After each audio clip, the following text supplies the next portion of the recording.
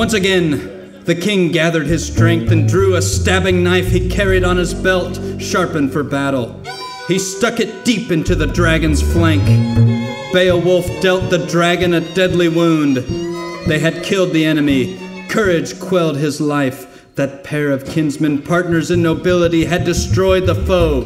So every man should act, be at hand when needed.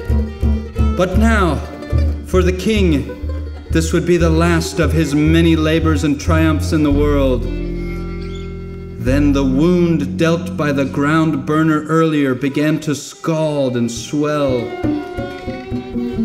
Beowulf discovered deadly poison syrupating inside him.